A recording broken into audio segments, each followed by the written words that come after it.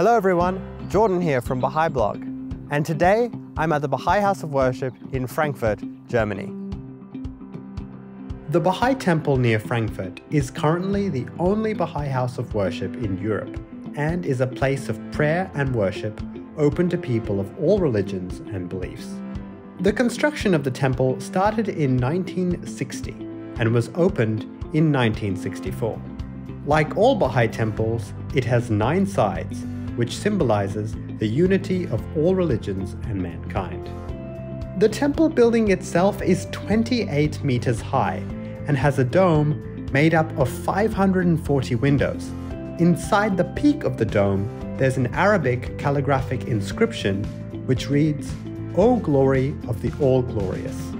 On the day we visited the temple, there was a short service in which Baha'is and their friends gathered to say prayers and meditate in the temple. This was followed by conversation and refreshments, where I was able to meet up with some friends. I really enjoy coming to the House of Worship because it's a place unlike any other, and it exudes a calmness that I think I don't find anywhere else in my life. And so I really appreciate coming here and gathering my thoughts. Guests are received at the Visitors Center on the temple grounds, where they can ask questions and learn more about the history and teachings of the Baha'i faith. If you would like to visit the Baha'i Temple, you can find more information on their website, and maybe I'll see you there.